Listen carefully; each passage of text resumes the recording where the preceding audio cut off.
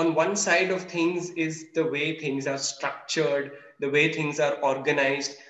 But on the other side, when these things actually hit the street, hit the ground, in the form of, protests and activism, placards, even, uh, there is a sense of very misplaced priorities, right? So there is the kind of things sometimes some of these activists have been advocating for may not be something that people in India either need or really should be prioritizing. So is there also a case of misplaced priorities when it comes to some of these activists? I'll tell you something. If a person want to, if a male want to become a trans woman, if a male want to transition as a woman, in this traditional Hijra Jamaat system, Jamaat is a place where they live together. The male who want to become a Hijra need to pay at least, 2.5 to 3 lakh rupees, which is around 2,000 US dollars at least, 2,500 US dollars at least, which is a huge money, even for people living in US. So you need to do begging to pay that. After you pay that money, why are you paying it to them? Because your parents are not accepting and you're running away from your home. And, when you find, kind of refugee or like kind of asylum with this group of people, they kind of provide you shelter for which you need to give this money to them. And they will allow you to perform this gender affirming surgery. Once, they're allowing this person to perform the gender, affirming surgery to this particular person who is transitioning as a woman, trans woman, this person, then they will be domesticating them into prostitution and begging. How many of this, so-called woke activists, or people with misplaced priorities know this? I'll tell you what is misplaced priority first. For example, in India, we have 15,000 plus intersex infants who are born with sex reproductive system, which cannot be easily classified as male or female. So the doctors need to run through karyotyping tests to understand the phenotype and genotype of the infant to kind of assign a sex to the infant. In this due process, the babies are made to undergo,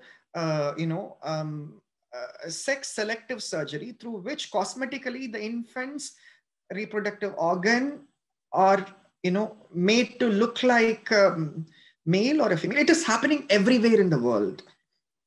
But we became the second country to ban such surgeries. We are the first country to have a legal regime, a strong legal regime to protect intersex infants and children. The Madras High Court Madurai bench has passed a wonderful judgment to uphold the rights of these intersex infants and children. How many of these activists spoke about intersex infants and children who are vast in number? And do we have a medical protocol? Do we have a regulated guidelines? If we are going to, go up in arm against the medical practitioners, then it was impossible. I would have not sat with the, medical practitioners or the director of medical education and the health secretary and the other people to draft a government order to ban the sex selective surgeries in Tamil Nadu, a state with 80 million population, right? So, and the other most important thing is that before 3 days, a 14 years old boy left their home because the parents didn't want to accept the child.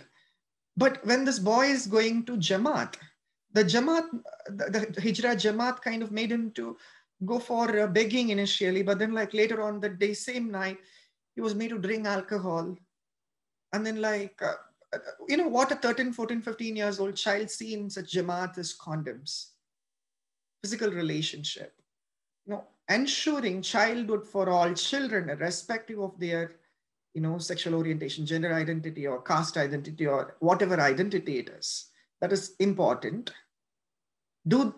Is this their priority? No.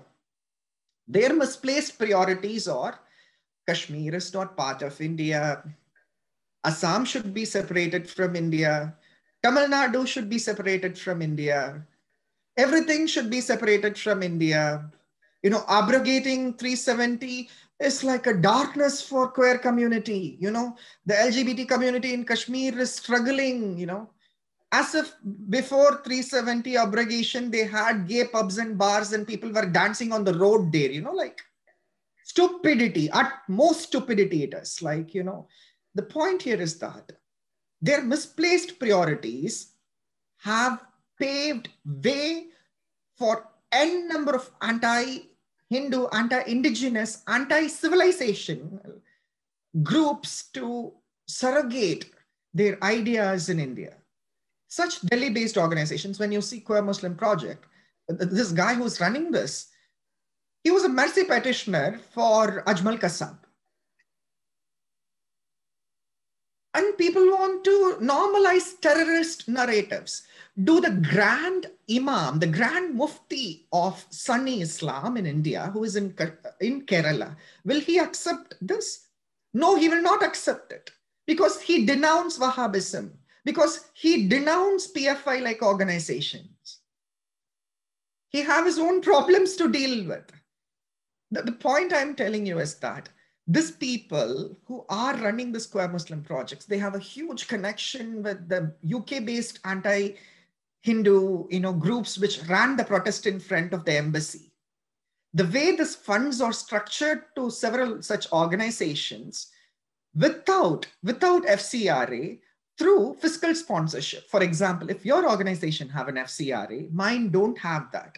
Even though, for example, you say that your organization is working on education, but you have an FCRA, whereas my organization is working on Kashmir and all that, my FCRA is cancelled, still I can get the money from you, reroute the money from you. Apart from that, I can also get individual payments for which we don't have any regulation. So such monies were funded, and like this ecosystem were integral part of organizing Shaheen Bagh, Bhima Koregan, Rohit Vemula's death was orchestra, like the way people orchestrated it. They never stood for Dalit Hindu athlete Shanti Soundararajan, who was kept nude for more than 7 hours in Doha Asian Games. Where this award Wopsy gang went, she was working in a Brooklyn for less than $1.50. Where this idiots went. The point here is that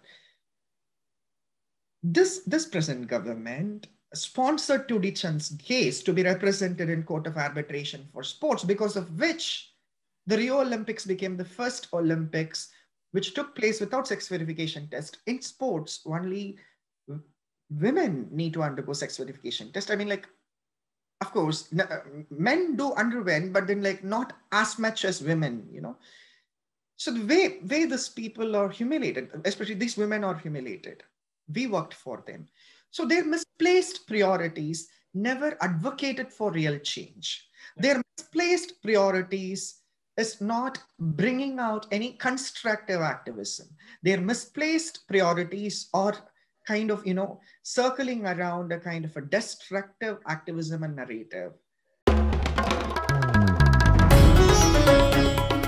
Namaste. We hope you enjoyed this Chitti Media content. Please remember to subscribe to us and switch on the notifications for this channel. For our other social media links, more content, and to support our work, please visit citti.net. Dhanyavad. Namaskar.